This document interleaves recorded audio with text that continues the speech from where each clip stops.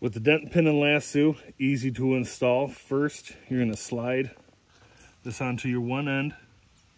The next is we're going to undo your retainer bracket. Make sure you hold on to your washer and nut.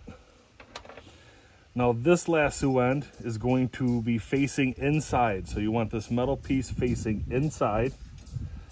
Sandwich your retainer bracket over it. Go back, put your washer, your lock washer back on, and your nut. Tighten that up.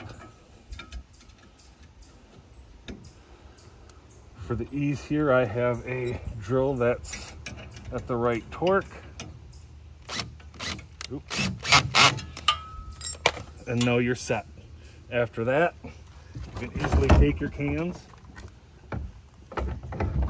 put them into position, and your pin easily in and easily out.